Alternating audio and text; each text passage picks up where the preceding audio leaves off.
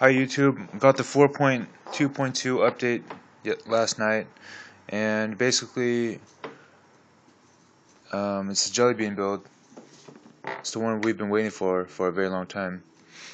So you hit this little icon up top, and then you get the brightness, settings, Wi-Fi, airplane mode, all these toggles. However, you have to hold it down to activate them, and to get into settings you would just tap it.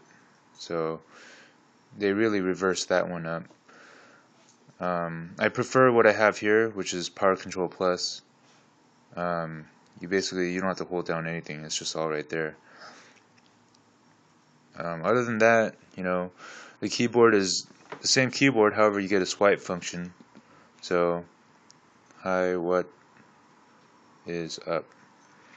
So yeah, it's pretty accurate, and you don't have to switch between swipe keyboard and the Android keyboard. So that's pretty nice.